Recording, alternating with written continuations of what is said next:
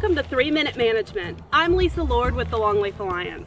Today, we're going to demonstrate how to properly plant longleaf pine seedlings. Longleaf pine forests provide a variety of benefits to landowners, and good site preparation, quality seedlings, and proper planting techniques will ensure the health of a young stand. Planting sites can be divided into cutover sites and old agricultural fields and pastures.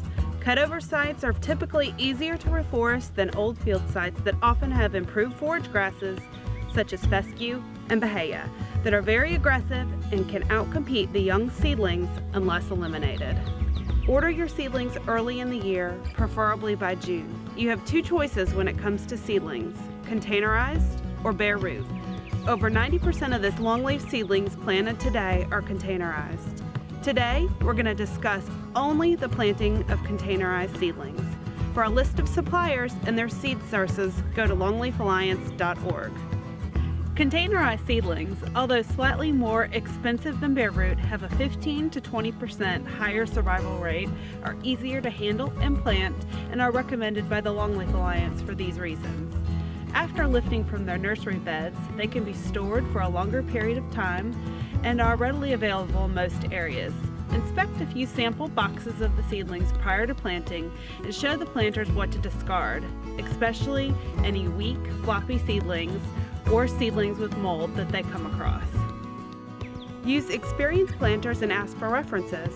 When the trees are planted, you or another knowledgeable person like a forester who has experience with longleaf should oversee the crew.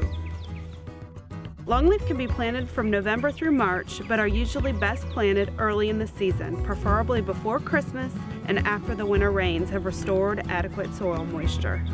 There are some exceptions in areas where November or December is still very dry. Soil moisture is the key and critical to survival, so wait to plant until the first few inches of soil are moist.